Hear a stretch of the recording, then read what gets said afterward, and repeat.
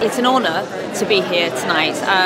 The STEM Centre is named after Hertha Ayrton, who was a pioneer of her time, and she made her mark and showed that women can do the jobs that traditionally men could do.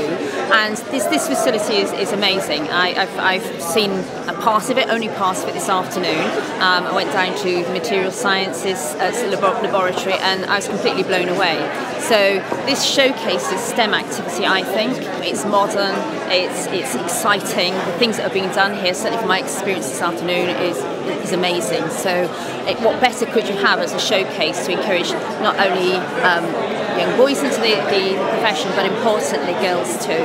Materials engineering is essentially, I always say, it's material science plus manufacturing. So material science, we look at metals, polymers, ceramics, glass, composites, and then we look at the structures, we look at their behaviour, and then we look at how to produce them in a manufacturing setting and how we can produce pretty much anything.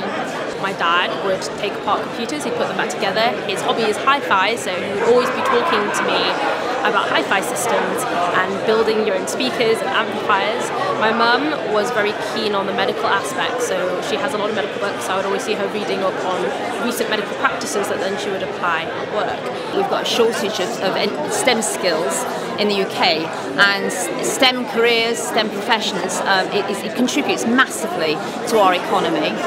So we need engineers to keep UK PLC afloat, as it were, and there's already a shortage.